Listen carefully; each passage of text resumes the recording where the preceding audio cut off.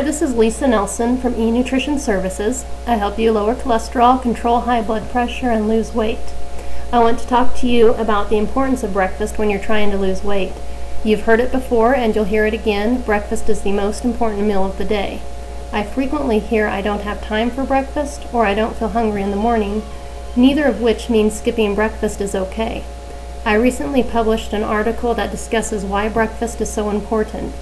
I show you what is physically going on with the three hormones, cortisol, serotonin, and adrenaline, that make eating a breakfast with adequate protein and carbohydrates critical to your success when trying to lose weight.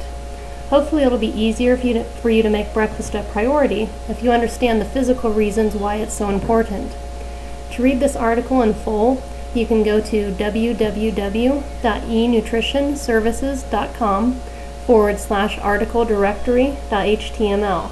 You'll also receive some quick and easy balanced breakfast ideas, as well as learn about a recent study that shows eating a substantial breakfast can lead to an average weight loss of 40 pounds.